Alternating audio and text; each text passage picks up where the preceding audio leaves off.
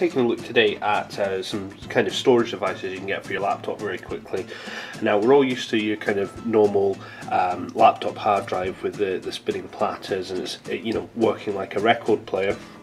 And now, one of the things we advocate in the workshop quite a lot is upgrading to the SSDs.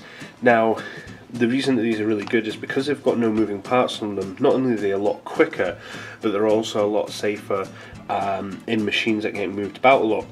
But something that's just come in that's getting installed to a machine just now is known as an MSATA SSD. Now, this is a heck of a lot smaller than your standard SATA SSDs that you get. So I'm just going to quickly show you popping this into a machine.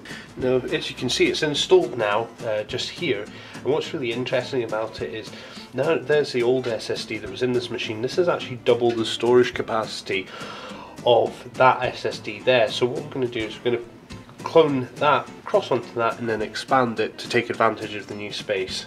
So it's just to show you the kind of advancements in storage technology.